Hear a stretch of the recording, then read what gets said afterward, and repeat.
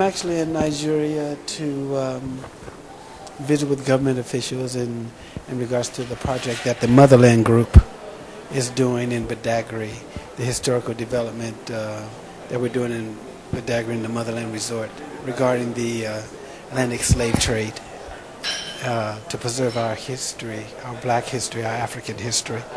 I think it's imperative that our young kids and people of the world understand what took place in regards to the Atlantic slave trade.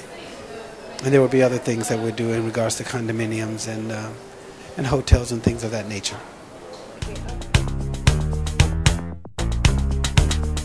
Well, I'm not going to say I'm involved in it. I offered our assistance in sitting down with the government and sitting down with some of the representatives from the Niger Delta just to discuss alternatives and things that would be amicable for both parties in regard to the crisis there.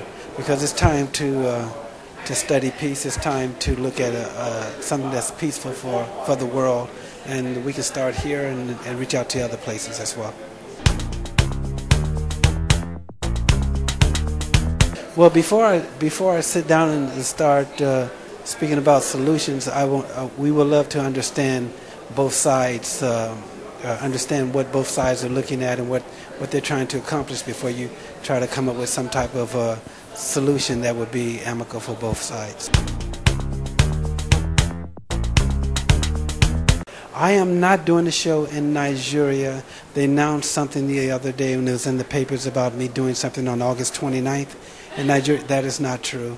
I will be out of the country. I will not be in Nigeria, and that is not true. As I stated before, I'm not involved with that, and if it does, then the Michael Jackson's estate have trustees who they can contact and send those funds to the various foundations that they would like to have those funds directed to. So I'm not involved with that, and as I stated before, I'm not involved with setting up that whole show or whatever it is that they're doing. But what I am involved in is the Badagry historical project that the Motherland Group is doing, and developing tourism for Nigeria and bringing attention across the globe to Nigeria. One of the reasons why we chose Nigeria is because when we visit the point of no return, it touched our hearts, and that was the beginning of trying to do something to bring the attention to the world what really took place and to stimulate Nigeria's growth in regard to tourism. I'm not going to formulate any opinions.